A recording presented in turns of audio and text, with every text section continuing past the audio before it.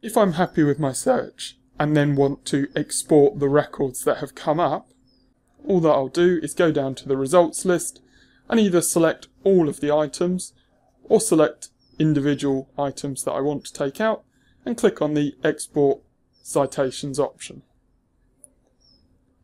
Now you have a number of options for export. I tend towards the RIS Reference Manager if I'm going to use it in a reference manager, or you've got the CSV if you prefer to use it in Excel.